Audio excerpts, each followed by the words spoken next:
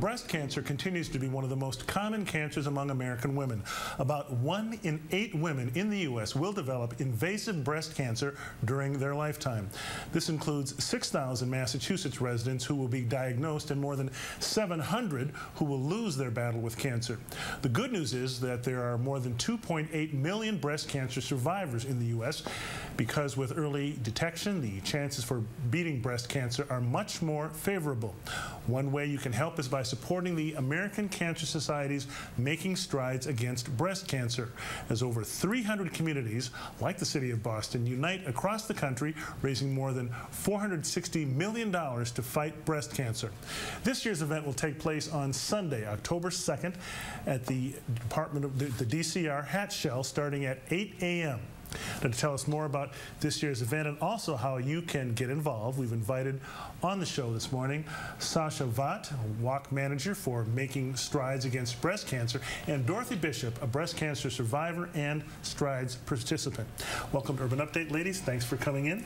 Sasha, let me start with you, sort of by getting our viewers psyched up for the walk this year. I know you've been on some of the other shows here on Channel 7. How do you describe this event to those who are not familiar with it?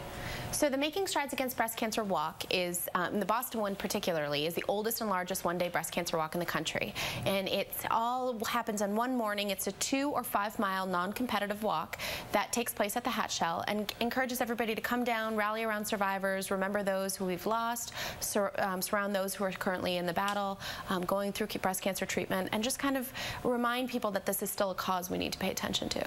Dorothy, as a breast cancer survivor, how important is seeing and all of the support for those battling breast cancer?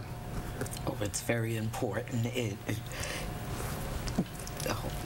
So yeah, just how does when you think about all those people out there walking and getting involved and doing this as a breast cancer survivor, how does that make you feel?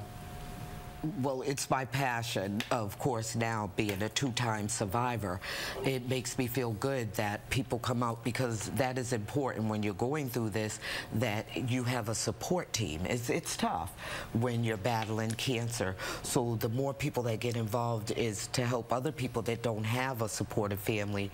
That's why American Cancer Society is a good place to go, because they do help people that may be going through that don't have family members. So there's other ways to get support, because you do need support when you're going through this. So that's very important. Now, Sasha, how many years has it been now, and who participates in this? So this is our 24th year. We're really excited. The Making Strides brand started here in Boston, so we also have that hometown pride. And we have over 40,000 participants who come from around the greater Boston area, all ages. It's a great family event, but also it reminds people that breast cancer affects men, women, children, adults, everybody who surrounds the survivors. Now, Dorothy, this event raises funds, but it also serves to raise awareness. That's another big part of it, about breast cancer and how to prevent it. What are some of the things that you think need to be said around prevention and early detection?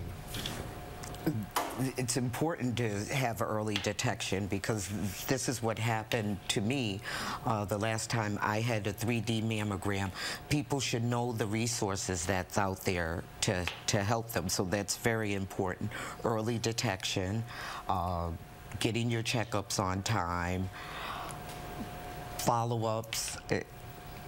Yeah, that's a problem with people. Just some women wait too long, or some men and women wait too long? I believe that's the case, because now it's different than, say, 30 years ago. It's not a death sentence. So if you get early detection, your chances are most likely positive.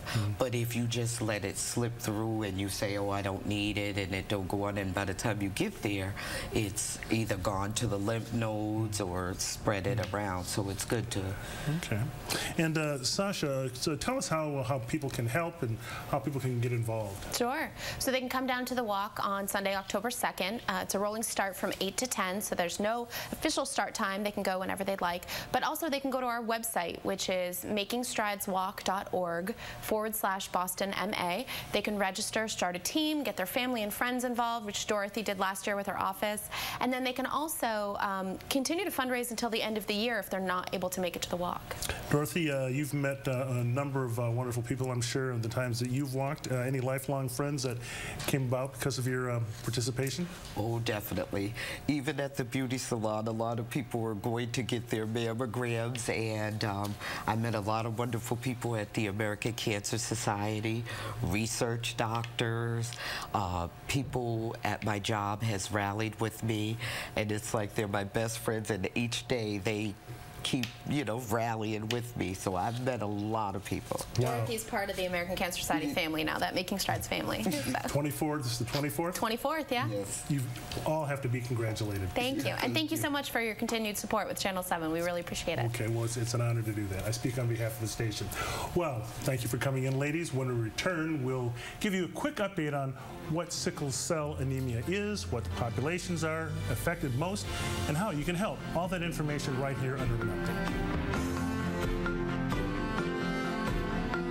Maggie Hassan loves spending your money. In Concord, Tax and Hassan voted for 100 tax and fee increases on small businesses.